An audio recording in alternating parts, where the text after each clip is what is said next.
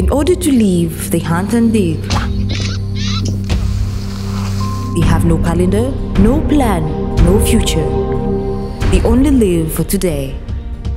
Their legacy lies in a bow and an arrow. Meet the Hadzabe tribe, the last Bushmen hunters in Africa.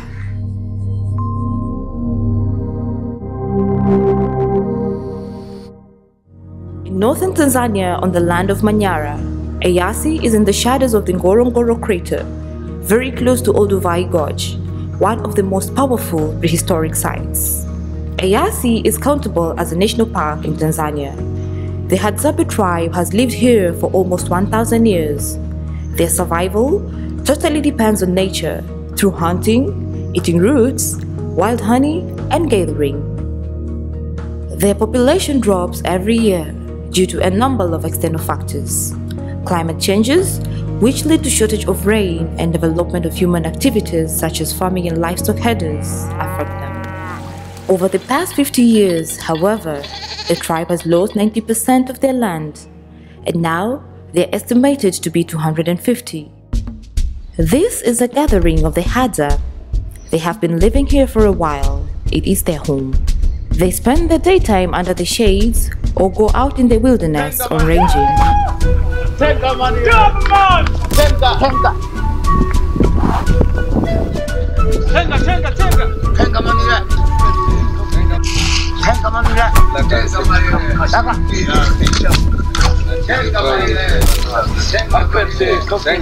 the Hadza community, men hunt while women do domestic chores, taking care of the children and digging roots for food and medicine.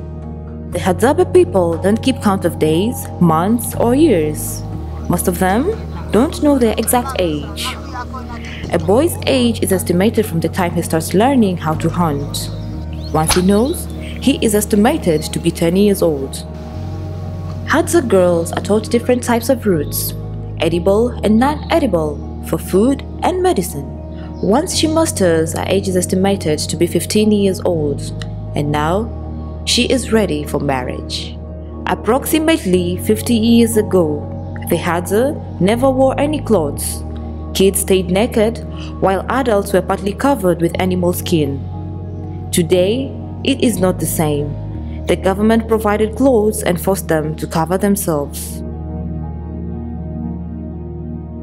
They make fire by twirling sticks to produce a glowing ember to light dry grass or a bundle of twigs. The whole community, including children, drink alcohol and smoke cannabis, also known as marijuana or weed. They believe it boosts their sanity during the day and keeps them from coldness at night. They hunt all herbivores such as dik-dik and buffaloes, trap pythons and monkeys for food. They eat almost all animals except hyenas because hyenas feed on corpses. Bear in mind, the Hadza leave the deceased unburied. It's a sunny afternoon and the men are all set for a hunt. In the Hadza community, a baboon is a very prestigious prey. They hunt enough to sustain the day, and when tomorrow comes, they go hunt again. They aim and shoot a bird, then kill it by biting on its neck. They mostly use reflexes when hunting. They have two types of arrows: arrows for birds, which are made up of sharpened wood, and arrows for animals like baboons, monkeys, and buffaloes, made of sharpened iron coated with poison.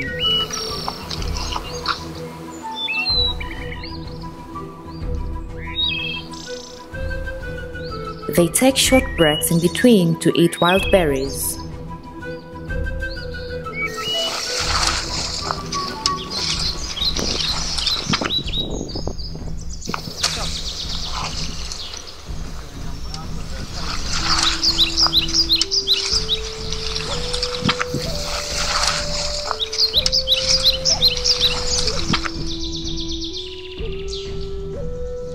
Sometimes it takes them more than 6 kilometers to find their favorite hunt, the baboons.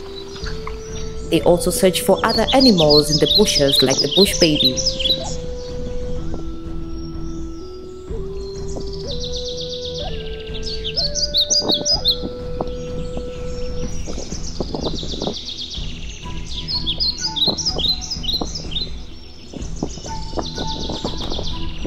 There is a smell of wild honey here. Someone has to climb to find out.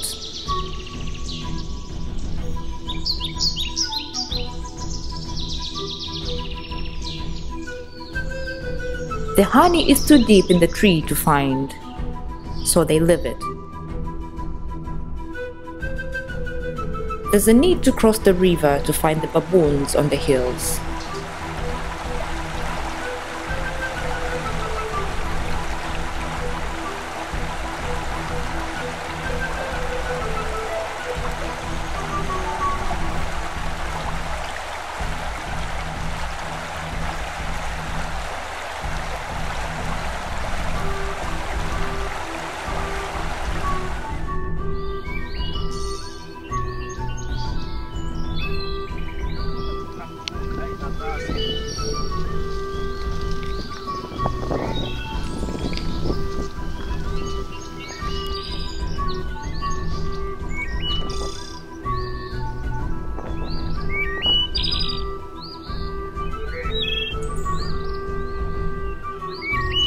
For hygiene reasons, they banned to drink water from the source, just like animals, as their hands are not clean.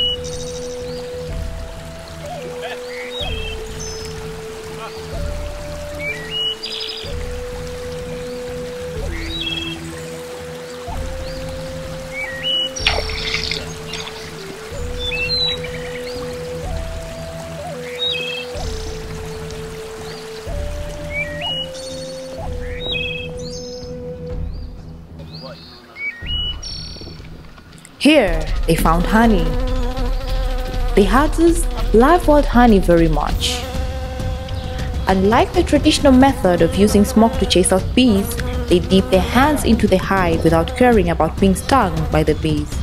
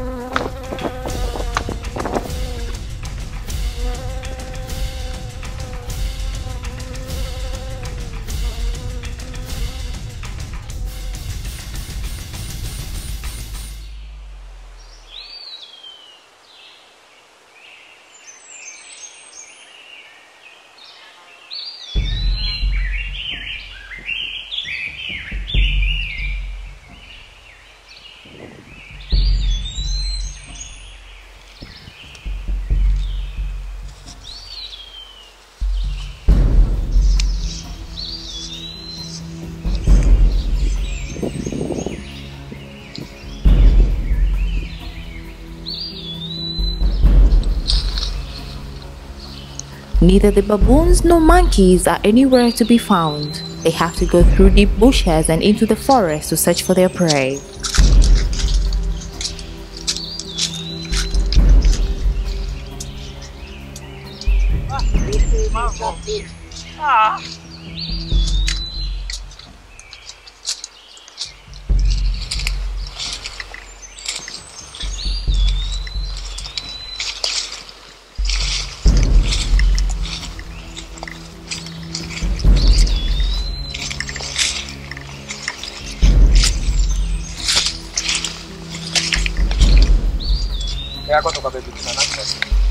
Not a lucky day.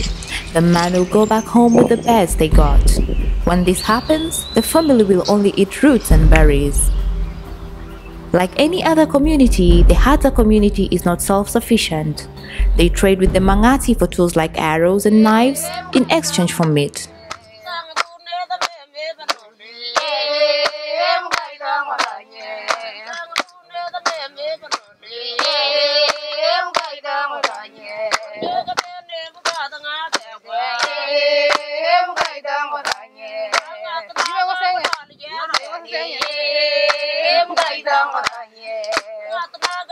The Datoga people, also known as the Mangati in Swahili, are agro-pastoral nomadic Nilotic speaking people living near Lake Eyasi.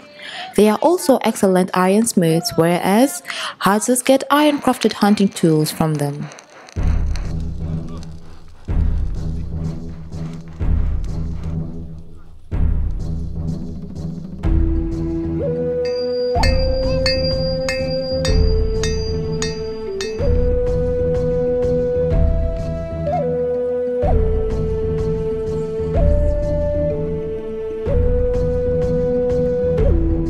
The Mangati women process flour by crushing maize onto milling stones to produce maize flour.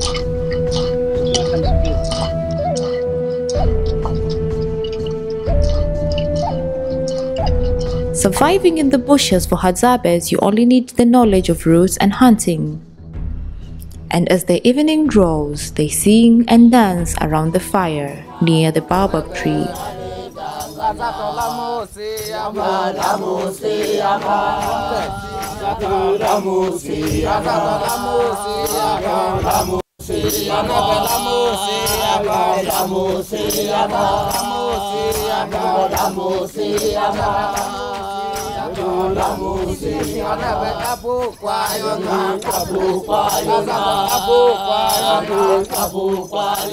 They consider the baobab tree sacred and their god, as it gives them water and food.